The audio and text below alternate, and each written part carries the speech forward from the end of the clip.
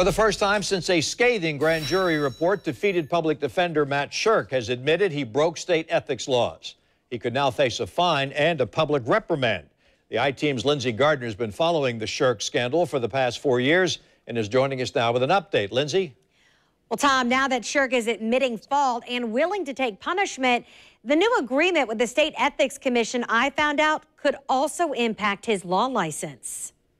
Matt Shirk may be out of office and out of the public eye, but he is not out of trouble. 4 years after Shirk came under fire for hiring 2 waitresses from a local bar with no legal experience, he finally admitted today that by hiring them, he violated state law. In this 4-page filing with the State of Florida Commission on Ethics, Shirk also admitted he engaged in inappropriate workplace interactions and broke the law by wrongfully terminating them.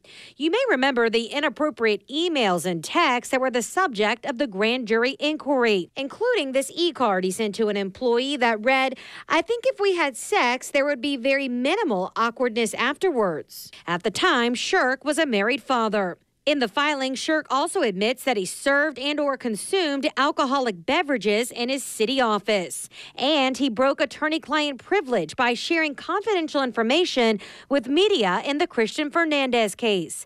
At the time, he was Jacksonville's youngest murder suspect, later convicted of killing his younger brother. Shirk openly talked about the case with the documentary film crew. Shirk is now agreeing to a $2,500 fine, a public censure, and reprimand, telling the Ethics Commission he understands the seriousness of the allegations and gives his assurance that this proceeding has affected the manner in which he conducts himself as a public official in a positive way. I also called the Florida Bar, and they told me today's developments will enter into their case, which is still pending. The Bar is the governing body that could take action against Shirk's law license, including a suspension or, in fact, taking it away entirely. Well, how about the reprimand? How does that happen? Who does it? It would actually come from Governor Rick Scott in an executive order, but first, the full Ethics Commission has to vote to accept today's preliminary agreement. That vote is going to happen a little later this month, and of course, we'll keep you posted. Thank you, Lindsay.